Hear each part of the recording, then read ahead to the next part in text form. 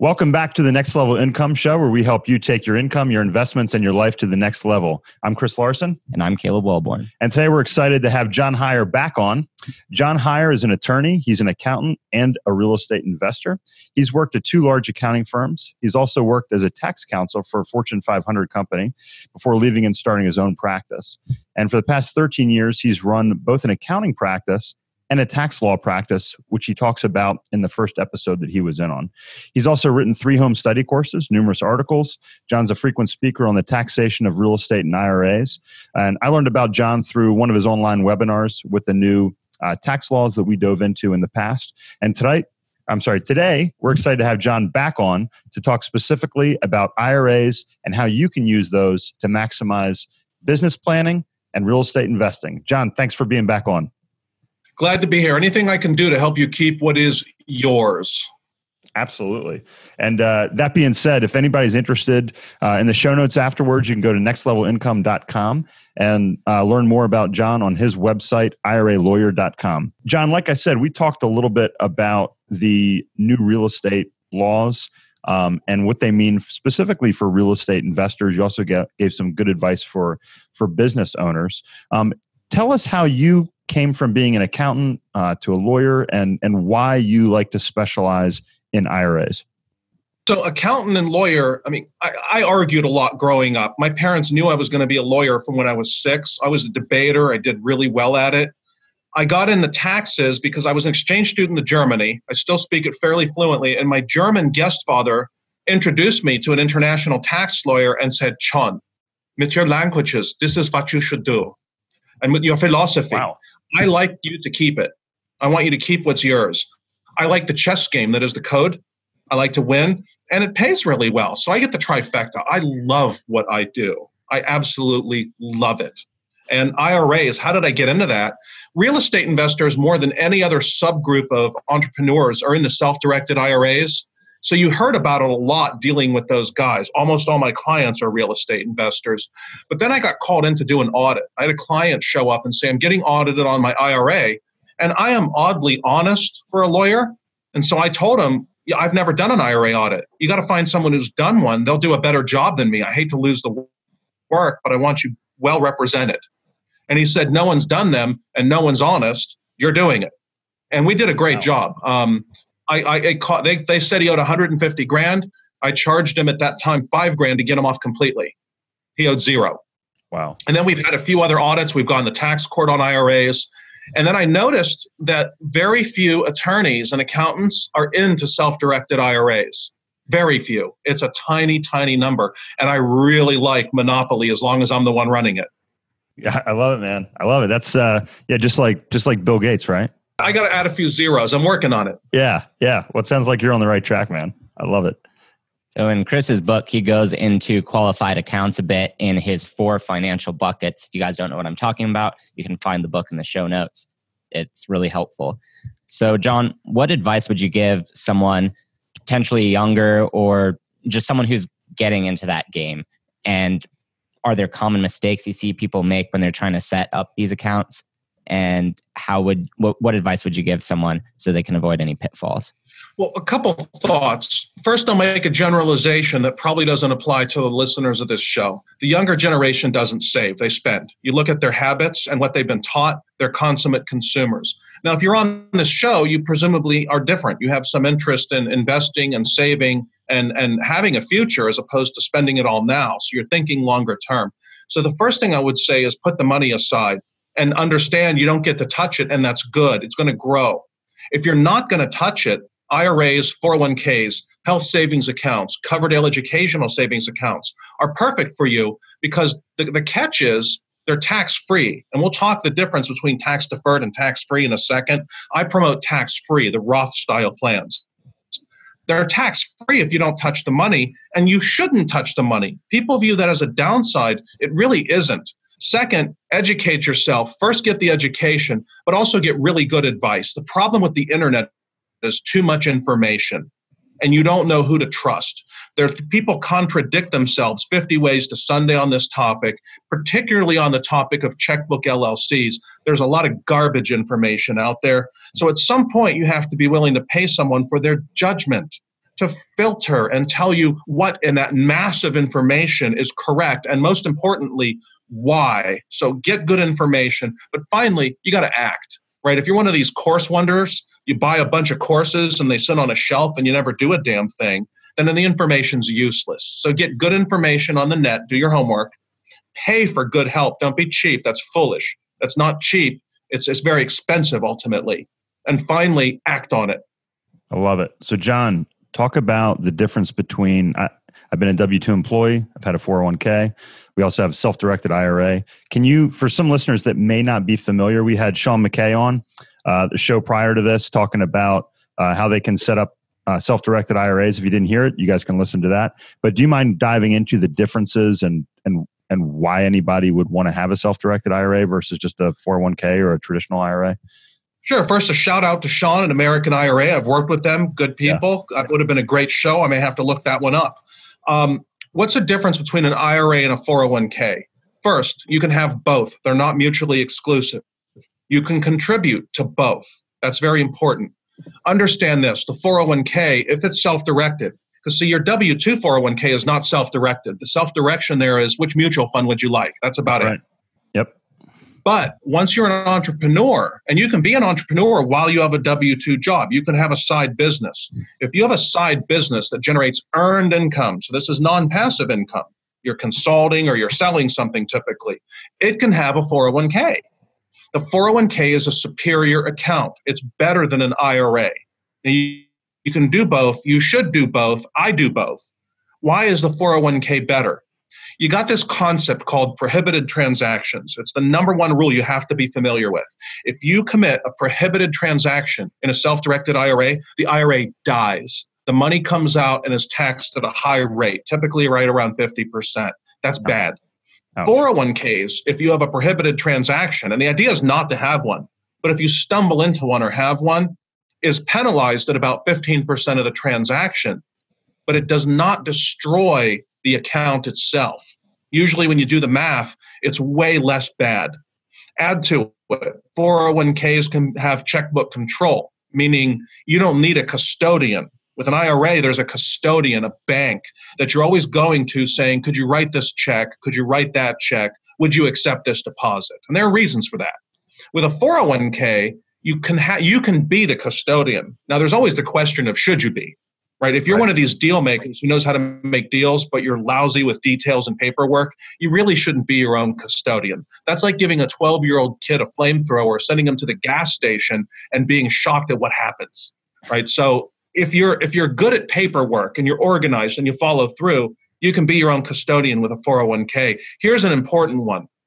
A 401k can borrow on real estate.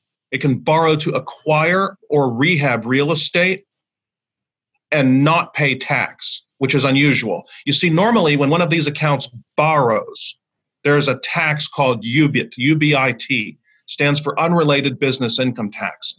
Borrowing through one of these accounts is a great way to expand the account. For example, to buy an apartment complex. But you pay this tax unless what? You do it through a 401k. You can buy rental property, including complexes, through a 401k. If the debt is properly structured, and it's pretty easy to do, if the debt is properly structured, that is truly a tax-free investment. By the way, that's what I do. Now, I do it with single families, but will this apply to multi-unit? Sure. So just some of the reasons in brief, I mean, for a lawyer, that was brief, but in brief, why a 401k is better, but you have to have a side business that generates earned income that you can contribute to the 401k. So I'm going through a lot very quickly. Take the time and dissect those words. For example, research, what is earned income? What does that mean? What's a prohibited transaction? What is UBIT? These are all key issues on using these accounts properly. Terrific. So John, if people want to look all this up afterwards, do you have a page on your website that we can go and read through all this stuff? Yeah, I mean, I have a bunch of articles there. They're in no particular order, mainly because I'm so busy lawyering that my website is a technological mess. So you'll be able to tell I'm a very good lawyer and a really lousy website guy. But there are some articles on there. Okay. And there's a book we're going to be putting up shortly. It's a cheap book. I just finished co-writing a book with a couple of people on solo 401ks. And it gets into a lot of these issues. And it's a really cheap book. It's like $28. It hurts me. It's so cheap. But we'll get that up on the website shortly. The website is iralawyer.com. Okay. iralawyer.com. And you can look at what we've posted. We provide services. We put on seminars. There's so many ways for you to give us money and for us to save you way more in exchange, right? This is a free market system. You don't give me money unless you get way more out of it than the money's worth to you. So I'm not Bernie. I'm not putting a gun to your head. Or actually, Bernie's too gutless and lazy to put a gun to your head and take your money. He has other people do that. Bernie loves guns. I'm not that guy. Bernie's the the name of my father-in-law that just left this morning. So you're not talking about him, just for listeners. No, he probably likes guns in a good way. He doesn't point them at other people unless they point them at him first. That's what we call a normal American and not a socialist. Yeah, I think he has like 3 beach houses or something too. And anyway, we could go way into that, but back on track. So, and I really appreciate you giving that advice because I've been in business for myself for about 1.5 years now. And so I've been, especially with Chris's help, he's been giving me a lot of good advice on it, but really trying to figure out how I want to structure everything for myself. So I'm definitely going to be looking into everything that you were just talking about.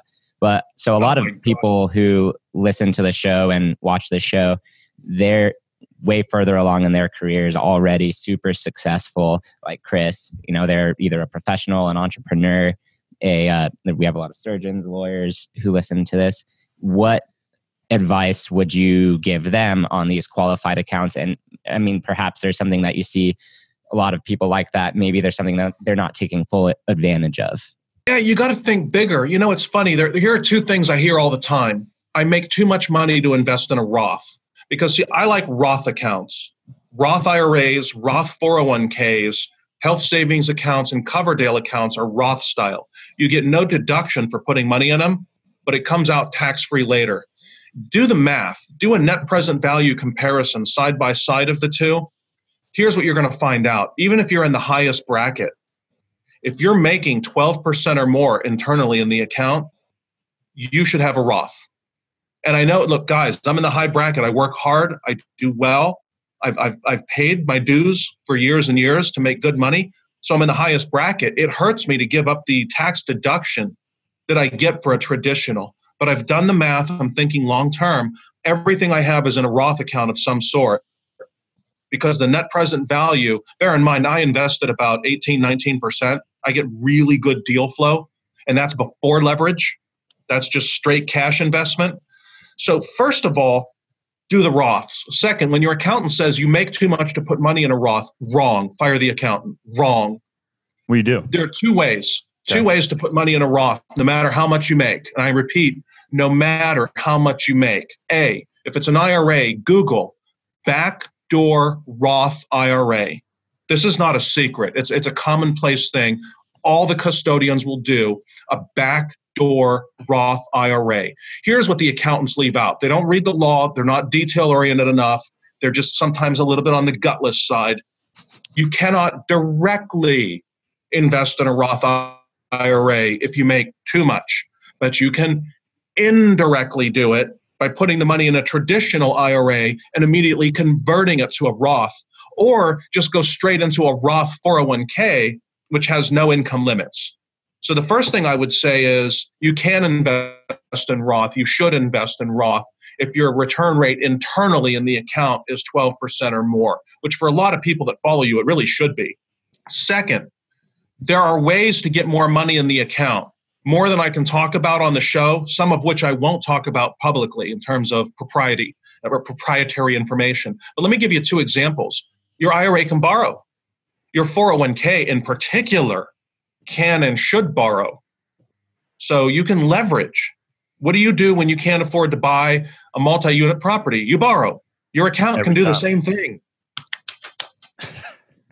Or it can partner. For example, let's say I have an IRA. It has $100,000. I want to buy a $500,000 building, and I don't want to pay the UBIT tax, because if I borrow the $400,000 in an IRA, unlike a 401k, I pay tax when I borrow. Without going into details, just trust me, the act of borrowing in an IRA causes a high tax hit, where in a 401k, when you borrow on real estate, no tax hit. I have an IRA with 100 grand. I want to get something for 500. I don't want to pay UBIT. I set up an LLC. I go find investors who are willing to take, let's say, 7% preferred dividends. And in this market, there are plenty of civilians, normal people, doctors, accountants, et cetera, who think 7% is a great return. And for them, it is. I bring them in as preferred partners. They get a 7% return. My IRA is the common partner. It gets all the upside. If you Google preferred stock, that's what I'm talking about, transported into a different context. So instead of preferred stock, it's the same concept, but with an LLC and an IRA. And no, don't do that at home. That requires a lawyer that really knows what they're doing with both self-directed IRAs and subchapter K of the Internal Revenue Code, which is partnerships and the associated drafting. So what happens? Your IRA functionally borrowed. It's paying, it's got 400 grand, it's paying 7% on. It's leveraging.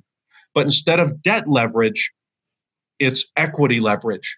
And equity leverage is not subject to UBIT. Interesting. So that's just one example. There are ways that smaller accounts can be made into significantly larger accounts. That seed, that tiny little seed that is your $5,000 IRA, can be grown just like an acorn into a massive, not just an oak, but an oak that itself throws off acorns. That acorn can grow into a forest if done right, but that requires thoughtful planning ahead of time. If you're disorganized, if you, pardon my French, but if you half-ass it, that ain't going to happen. Interesting. John, so if somebody has a self-directed IRA and they want to convert it to a 401k, can you do that? You can convert a traditional IRA into a 401k.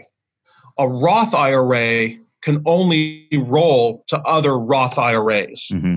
So if you set up a 401k, a self-directed plan, a solo 401k or a safe harbor 401k, but either one of them is self-directed through your side business, mm-hmm. you can and should roll the traditional IRA, and to be specific, the pre-tax portion of the traditional IRA into the 401k, because as we discussed, the 401k is a very superior account.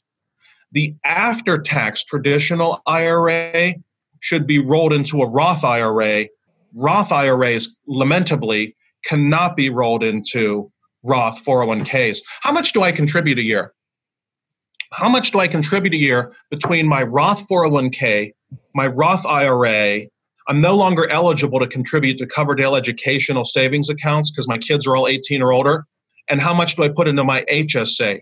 I put per year about, including my spouse's contribution, let's see, I put about $6,000 a year into each IRA, $7,000 into the HSA. I put about $60,000 into my 401k, and I only put about $20,000 a year into her 401k. I suppose we could structure it to put 60 in it. We just haven't done so because she would have to work more hours for me, and I want to stay married and alive, and therefore $20,000 seems to work. Look, every morning, as we mentioned on the other call, I'm married to a Latina, and they're wonderful. They're so wonderful when they're happy. But every morning we have a discussion. Baby, the net present value of my earnings is much greater than the net present value of the life insurance. Very important conversation to have every morning. I love it. You got to put that on the wall, man. Oh. She's not here right now. Sometimes you'll hear her in the background on one of these calls going, "Are you talking about me again?" No, dear, no. Get a lot at the door. So, John, are there any times when you would advise, well, that is a broad statement, any times you should not invest through your IRA, in your opinion, that really stand out? Let me answer the reverse of the question. Who should? And then we'll look at who shouldn't. Sounds great. There are two cases where you should. If you make enough money that you don't need the income from the real estate to live on, if you're able to make the investment through one of those accounts, you should. Why pay tax? And that's my case. I only live off of about 20% of what I make on my law practice. Everything else gets invested. Good and man. so the real estate's just going to get reinvested. So right now, we are selling the last non-IRA investments I have. Everything gets done through one of those accounts. The other group of people who should do this, what age do you have to be to take money out of a Roth tax-free? 59 and a half. Let's round it to 60. Right. Let's round it to 60. Okay. If you're 60 and you're not running your deals through one of these accounts that filters it, that cleanses it, that strips away the taxation, you're nuts. Now, if you're not one of those two positions, you need the money to live on. You're going to spend it personally and you're under 60, then it's not practical to run these through accounts. There are also some deal types that are just not practical to run through one of these accounts. I'll give you an example. You've got 50 grand in a 401k. You want to buy an apartment complex for $1 million, and you can't find someone who will do non-recourse. And I've seen people structure the deals with 50 grand. It gets a little more complicated. It usually involves other people's private money getting involved in the deal. So it's still doable, but it requires contacts, financial friends, and some knowledge, some both networking and working. Let's say you're not in that position, or let's say you're buying a dozen $1 million complexes this year. As a practical matter, not all of those are going to get run through the IRA. Which one do you run through the IRA? You cherry pick the best one. Which one's going to be tax-free? The one that makes the most money. Right. Oh yeah. That's a good filter. So you obviously didn't always know all of this, or you weren't always this knowledgeable. If you could go back and give yourself one piece of advice on these qualified plans when you were young, say 25 or 30, what would you say? Start sooner. The irony of me being a tax lawyer and not having really gotten into these until my early 40s. I knew about them and I put money aside at work, but I was so focused on the practice and the real estate and the accounting practice and doing too many things, really. That was my biggest mistake, doing too many things instead of, like we talked about on the last call, I read the book, The One Thing, and really got me focused on the practice, and I backed off on my investing, not in terms of the quantity. At the time, I've gotten more passive. I look for sharp people to invest with. I don't have time to do everything well. What's the old saying? Jack of all trades, master of none. And so I focused on the practice, and what would that lead to in terms of the qualified plans? Having jammed more money with the tricks I now know, particularly the 401k thing is fairly new. The laws have changed. But it took even me a few years to figure out what a self-directed 401k through your business can do. Yeah.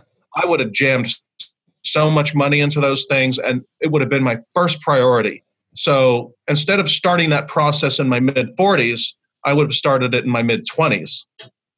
I love it. We were talking on the last show as well, John, about my boys are 7 and 9. They started their Roth IRAs last year, and you look at the magic of compound interest.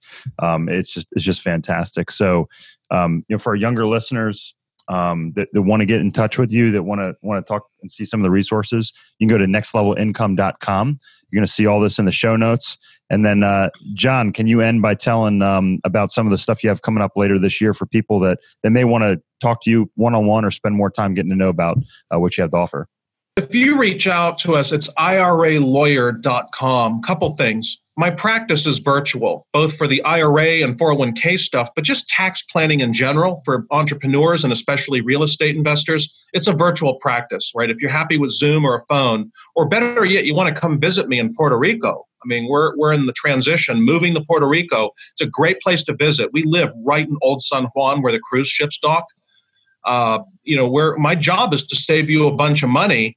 And typically my goal is to save you 10, 20, 30 times what I bill you. So that's a pretty good return ratio.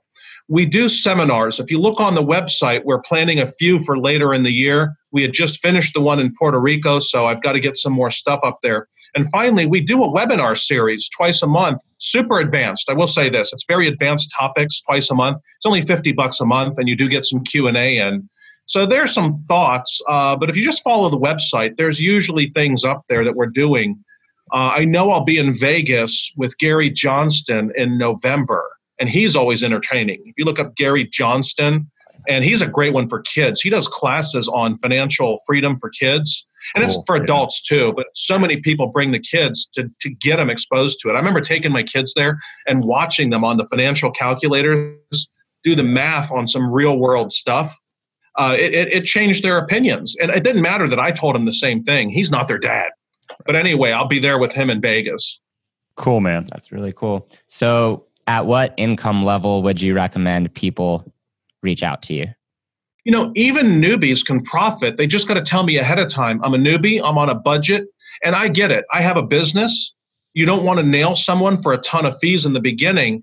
The object is to get them the basics in terms of an entity and not overdo it. People get so obsessed with entity structures and they grossly overdo it, both in terms of time and money. No, when you're getting started, simple will do. It still needs to be done right. So even if you're just getting started for entities or for tax planning, an hour or two as a noob is worth it. And we should be coming up with, because we hired some new staff in Puerto Rico, we were going to come up with a newbie, but I have to define what's a newbie. I wanted to keep it to $1,000 or less for entity creation and tax consulting, and with staff that's easier to do. Oh, wow, so just some thoughts on that. Awesome, John. Yeah, I mean, one of our, the reason that Caleb and I do this show is to provide financial advice for every age, whether you're starting off, maybe even thinking about whether it's worth it to go to college or not, all the way to people like those that invest with us that are in their late 70s that are just looking to enjoy their life to the most and provide a legacy for the future. So it means a lot to us that you're coming up with material in that, and we're going to be sure to have access to all this in the future. It's been a blast having you on the show again. Yeah. So if you missed the first episode with John, please go back, check it out. Super entertaining, chock full of information on the new tax law. And John, thanks again for being here today. We really appreciate it. Yeah, it's always a blast talking to you, John. Thanks so much. Awesome. Thanks. See you guys.